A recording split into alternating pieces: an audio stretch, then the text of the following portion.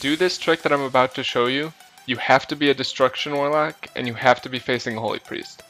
Luckily, Holy Priests are extremely common in 2s, especially above the 2k rating, and if you're trying to get just the two of us 2200 for Arena Master, this trick will really actually help you out. Firstly, sorry for the quality of the first video. It's recorded directly from one of my stream VODs, but it was so epic that I just had to show it to you guys, so here it is. So this trick is actually really simple, yet really effective.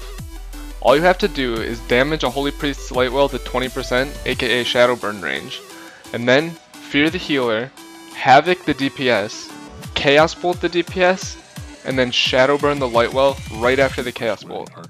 Then you can either Conflagrate or Shadow Burn the DPS again, and it's almost instantly 600k damage on the DPS. It's actually pretty insane, and I'll show you it right here. That's actually a stupid amount of burst right there. I didn't even set it up right. All I did was coil the monk so that I could get the Chaos Bolt off, and the priest couldn't even handle the damage I did to him. I'm pretty sure he still had Karma up too. They just didn't even see it coming at all. Okay, so one more time, just because I love it so much, I coil the monk, and then I start Chaos Bolting him, and then I target the light well. Turn around as soon as it's done casting. Shadow Burn. He gets hit for 266, 208, 91 Conflagrate, and then another 267 Shadow Burn. All within a matter of 2 globals. It's stupid. It's actually completely stupid.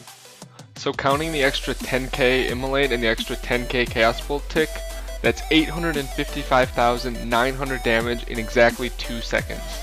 It's ridiculous. I'll show you one more clip that didn't quite go as well, but it still killed him, and this was a game that it was 2300 MMR versus Mage Priest. But I didn't actually record too many of these, but I did do it quite often. Almost every single game that I faced a priest, I used this trick. So yeah, obviously he stopped the trick with Polymorph, but I'm pretty sure I could have played that much better, and the extra 236k instacast definitely helped get the kill there. And he also could have silenced my last Chaos Bolt, but he didn't.